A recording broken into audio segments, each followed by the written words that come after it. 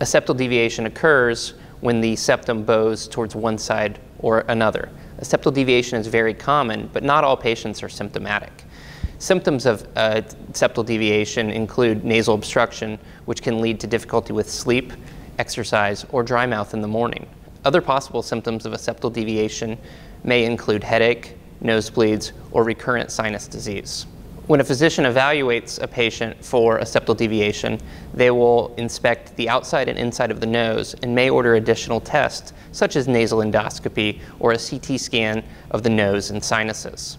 If a patient has a severe septal deviation, is symptomatic, and has failed medical therapy, such as intranasal topical steroids, an ENT surgeon may recommend a septoplasty.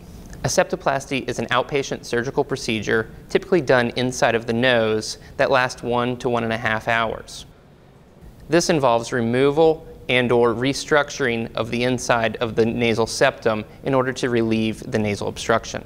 Typically, this does not involve any external incisions, bruising, or black eyes. Many times, a patient will feel significant relief following the surgery.